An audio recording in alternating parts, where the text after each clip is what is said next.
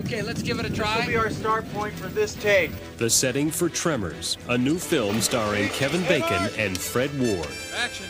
In the town of Perfection, which is kind of a very sleepy cowboy town in the middle of the desert, there's not a lot that's happened over the last, 4,000 or 5,000 years. Hey, Mindy, what's the count? 640. And all of a sudden, something hits this little town that no one has any kind of explanation for.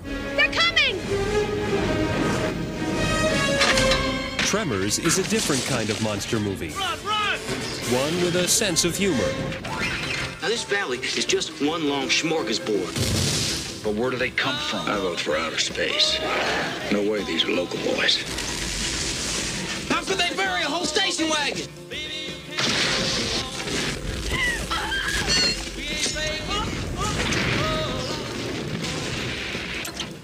There we go! Unlike recent monster films, Tremors tips its hat to the classic films of another era.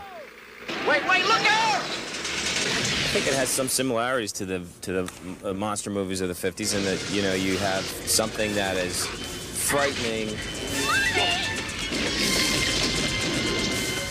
Go! But at the same time surrounded by certain levity. And you got to get the police up here, and you got to step on it. Consider it stepped on. A monster movie, I'd find that usually the monster is the main character, and that the other people are just kind of heroic and supporting. But both of these characters, Val and Earl, they're, in spite of themselves, called upon to save the day.